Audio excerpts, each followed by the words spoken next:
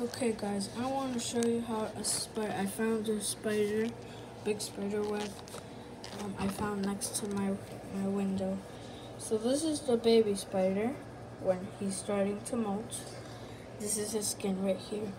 And now when he molts again, you see it right here, how the spider molted again, he grew that big now. So show you how he got big. He was smaller right here, as you see. Now he grew to this. Now he molted into this big creature. Yeah, this big spider. Then he escaped through that little line. If he's not, he's probably adventuring the world.